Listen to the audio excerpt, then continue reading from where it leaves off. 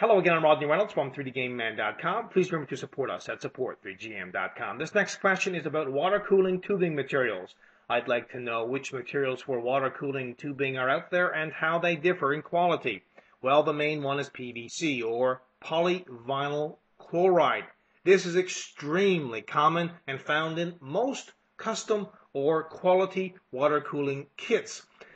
The tubes can come in different colors, and also some of it is UV reactive. How do they do that? They just add materials to the mix when they're making it.